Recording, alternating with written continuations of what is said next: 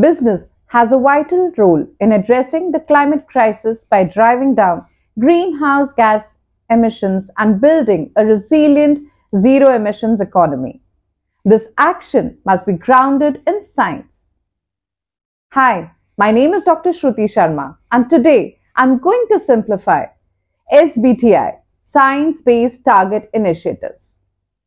So, what exactly is the Science-Based Target Initiative?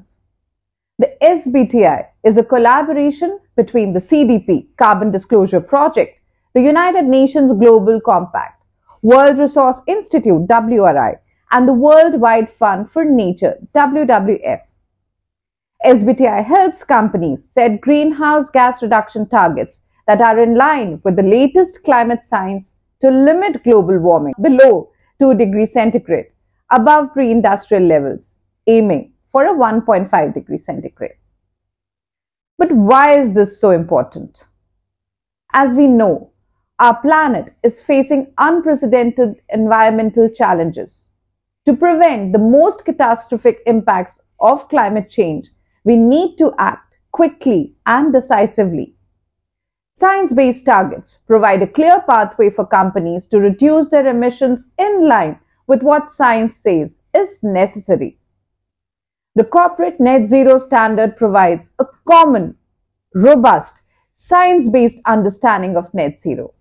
It gives business leaders clarity and confidence that their near and long-term decarbonization plans are aligned with climate science. Net zero pledges now cover 92% of GDP and 88% of emissions worldwide. Despite this, the definition of net zero and the path to get there has been interpreted in different and inconsistent ways. Without a common definition, targets can differ in terms of the emission sources included and the depth and speed of emission reductions. This has fueled confusion and accusation of greenwashing.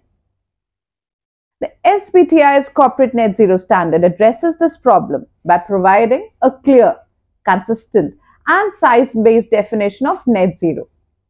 By aligning with the standard, companies can set science-based net zero targets to demonstrate their climate action leadership and their commitment to ensuring a habitable planet for all. Now let's talk about how SBTI works. Now there are 4 key steps companies need to follow. The first step is to commit. Companies make a public commitment to set a science-based target. The second is to develop. Businesses need to develop a target in line with SBTI criteria. Rapid deep cuts to direct and indirect value chain emissions must be the overarching priority for companies. Companies must set near-term science-based targets to roughly half emission before 2030. This is the most effective, scientifically sound way of limiting global temperature rise to a 1.5 degree centigrade. Since SBTI criteria v5.0, companies must set 1.5 degree centigrade aligned Scope 1 and Scope 2 targets, which must be achieved within 5 to 10 years from the date the target is submitted to the SBTI for validation. Companies must not exclude more than 5% of total combined Scope 1 and 2 emissions from the boundary of the GHG inventory or the target boundary. There has to be a cross-sector absolute reductions. All companies, apart from the flag and the power sector, who must follow sectoral guidance, must reduce emission at a minimum of 4.2% annually. There has to be sector-specific pathways which can be absolute reduction or intensity convergence depending on the sector. For Scope 2, we need to source renewable electricity at a rate that is consistent with the 1.5 degree centigrade scenario. 80% of renewable electricity procurement by 2025 and 100% by 2030 as a threshold. If Scope 3 is 40% or more of overall emissions, companies must set 1 or more emission reduction targets or supplier and customer engagement targets that collectively cover at least 67% of total Scope 3 emission in conformance with the GHG protocol corporate value chain, which is Scope 3 accounting and reporting standard. Now, Scope 3 targets must be aligned with well below 2 degrees centigrade pathways and targets achieved within 5 to 10 years from the date the target is submitted to the SBTI for validation.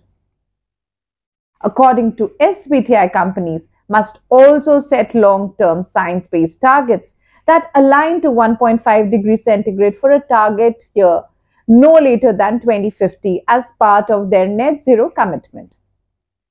These targets cover at least 95% of Scope 1 and Scope 2 emissions and at least 90% of Scope 3 emissions.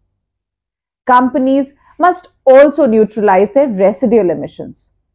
Now, after a company has achieved its long-term target and cut emissions by more than 90%, it must use permanent carbon removal and storage to counterbalance the final 10% or more of residual emissions that cannot be eliminated.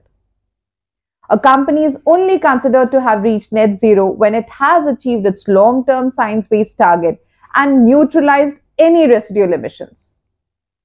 Companies must also look beyond value chain mitigation. Now, businesses should invest now in actions to reduce and remove emissions outside of the value chains in addition to the near and long-term science-based targets. SBTI has developed separate sector-specific methodology, frameworks and requirements for different industries. As of April 2024, sector guidance is available for 14 sectors. Now, after the businesses have set near-term and long-term target, they must submit the target for validation. After the targets are submitted and once approved, the target should be publicly announced. Setting science-based target isn't just good for the planet, it's good for the business too. Now, here's why.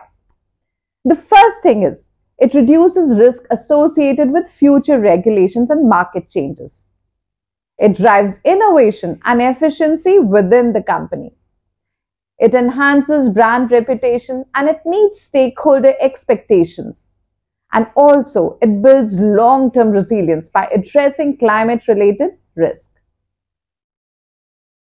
In April 2024, the SBTI got into controversy after the Board of Trustees released a statement setting out an intention to permit the use of EACs, which are Environmental Attribute Certificates, for abatement purposes against Scope 3 emission reduction targets. Now, SBTI did not previously permit the use of EACs due to the difficulties faced in tracing, measuring, and validating their impact. SSO, which is standard setting organization that do not follow a consensus model or the WTO principles for international standard development, are vulnerable to lobbying from corporations, especially when they are reliant on their funding. Now, one of the SBTI funders, which is the Bezos Earth Fund, exerted influence on SBTI board members to relax the position on carbon offset. Now, the statement led to a response letter signed by various teams within the SBTI and media speculation about the policy change. The counter-argument being that the carbon offsets are incompatible with the Paris Agreement. Now, launched in September 2022, the SBTI's Forest, Land and Agriculture, which is FLAG guidance, allows companies to claim the achievement of their emission reduction targets through insetting, breaking from the long-term held SBTI position that emission reduction targets should only be achieved through emission reductions. Now, this insetting is a business-driven concept and not a term defined in international standards and guidelines such as ISO 14050, Environmental Vocabulary, and IWA 42, Net Zero Guidelines. Now, if you're ready to get started with SBTI, here's how you can begin. The first thing you should do is to visit the SBTI website and explore their resources. You should engage with experts and stakeholders within your company. You should make a public commitment to setting science-based targets. And last, follow the SBTI guidelines to develop and submit your target.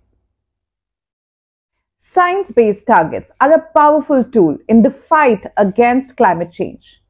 By aligning your company's goals with climate science, you're not just contributing to a sustainable future, you are also driving innovation and building resilience.